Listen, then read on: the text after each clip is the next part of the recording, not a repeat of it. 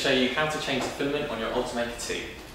So to start with, you just want to go into the menu and select material, then change, and at this point it will start heating up and getting ready to eject. Right, so we're going to be swapping it for this ColourFab PLA, so that's PHA, in sky blue. This is available from our website. Let's just open up the box. You'll see like this. Cellophane.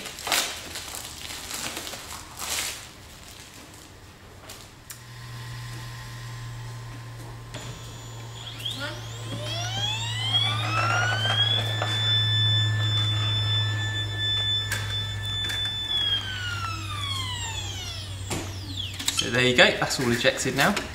Just want to make sure you coil up the spool nice and tight as possible. Just avoid any tangles next time you use it. Just spin it around like that. Move it, and then there's little holes in the spool which you can see there. You just poke that bit of filament through. Just keep it nice and secure, and you can store that away. Right, so here's our new spool. If we just take that off there.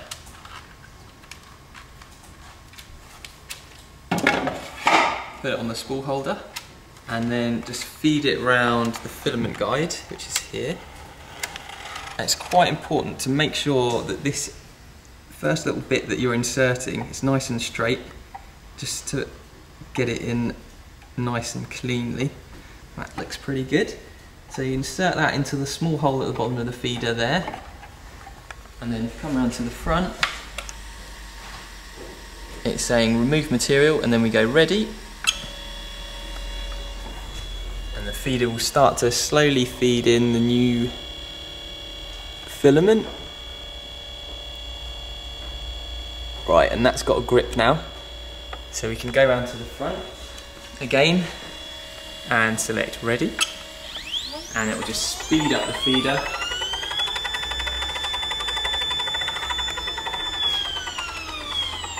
And that new filament will start to extrude.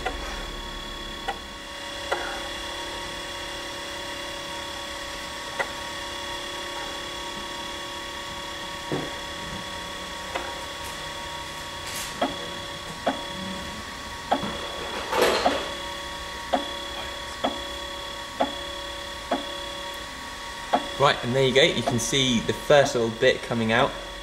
It's coming out red to start with, which is just the old colour. And you want to keep it going until you get a nice steady flow of the new. So that's looking quite good now. It's nearly all blue. And there you go, that looks pretty good to me. So if we select ready, that will stop. And then you want to select the material. In this case we're using PLA, so select PLA and then OK, and you're ready to print. Thanks for watching. If you like the video, then please click to subscribe. For more information on the printers and materials we've used in this video, visit dream3d.co.uk.